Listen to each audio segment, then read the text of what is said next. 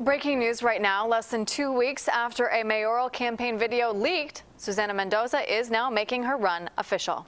I'm Susana Mendoza, and yes, I'm running for mayor. It's time to make the city work for everyone.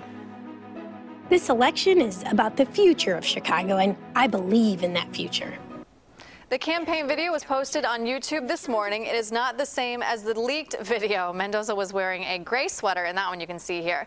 The mayoral campaign video shows the Illinois Comptroller with her family, talking about living now in Portage Park and growing up in Little Village. The former state rep was also city clerk. She's already considered a front runner among the more than a dozen candidates already in the race.